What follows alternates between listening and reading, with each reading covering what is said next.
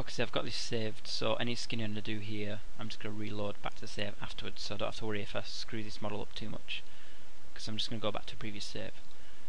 So now I've saved it, so I'm going to go star bn or jt capital bn underscore star, select all those joints, and you can see because we renamed these the DRV joints, they are no longer going to be selected, which is what we want. We don't want them to be skinned. Shift select skin, skin bind, skin smooth bind, and I'll leave these sort of default values in. And I'm just wanting to check, so I'm just going to show none, show polygons, and show NURBS curves,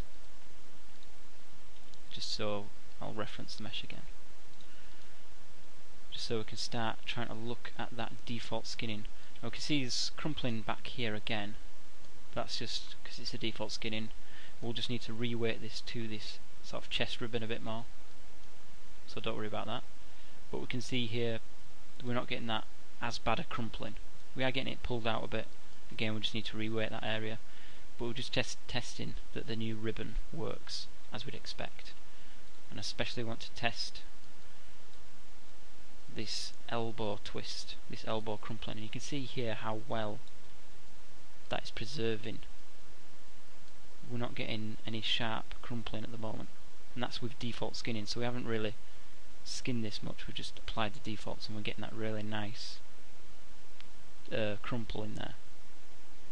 It's not crumpling too much, it's working quite well. Check things like the forearm twist.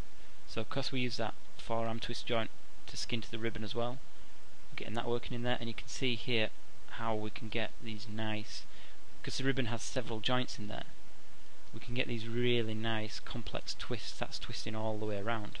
I'm just going to press free on the mesh to smooth it,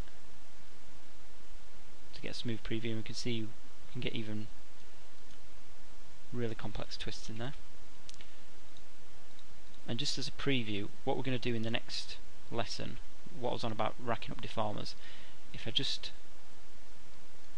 unparent, alright, so I'll just unparent these two ribbon, hitting Shift P, because we're just unparenting from the hidden groups. It's not it's not going to ruin any things we've got set up like constraints or anything. So I'm just going to re-show these ribbons. Hit Control D. Going to unlock and move it up, and we'll go into this more in the next lesson, so I just want to briefly go over it, and then in the next lesson I'm going to explain it in detail.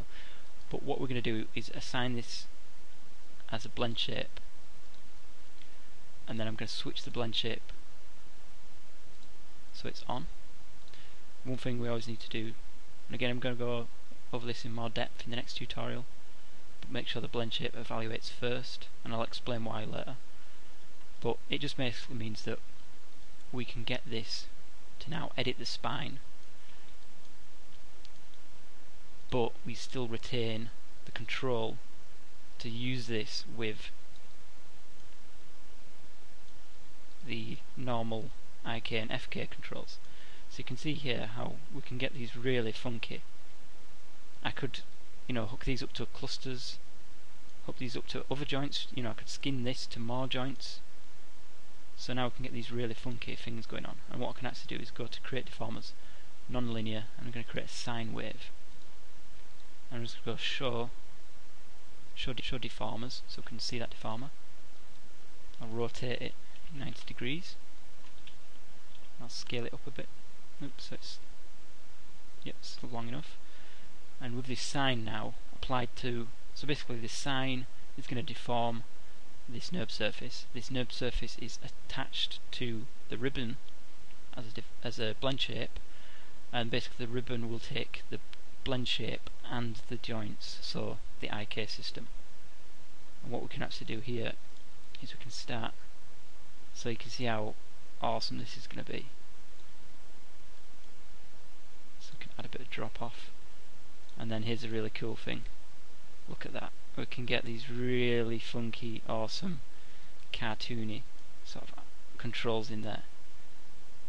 So racking up these deformers, you can see how quickly to do this we'd have to have lots of controls, we'd have to animate them up and down, but by adding the ribbon and racking up different deformers like blend shapes and sine waves, we can instantly get these really cool animations.